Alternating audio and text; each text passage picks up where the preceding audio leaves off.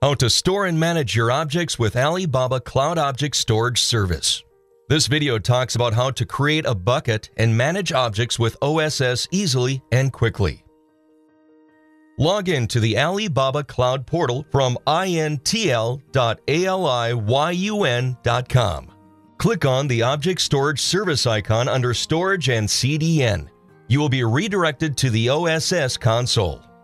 On the upper right corner, click on Create Bucket to create a new bucket. A pop-up will appear prompting you to enter the bucket name, region, where you want to create the bucket, and ACL, where you can specify the permission type for the bucket. You can set it to private, public read for publicly readable, or public read write for publicly readable and writable both. Once you have filled in all the details, click on Submit to create the bucket. You will be placed inside the bucket once it is created. You can create folders in this bucket by clicking on Create Folder button. A pop-up prompting you to enter the folder name appears. Enter the folder name and click Submit to create the desired folder. You will now be directed to the Object Management page where you can see the created folder. Using the Upload button present on the upper right side, you can upload a new file.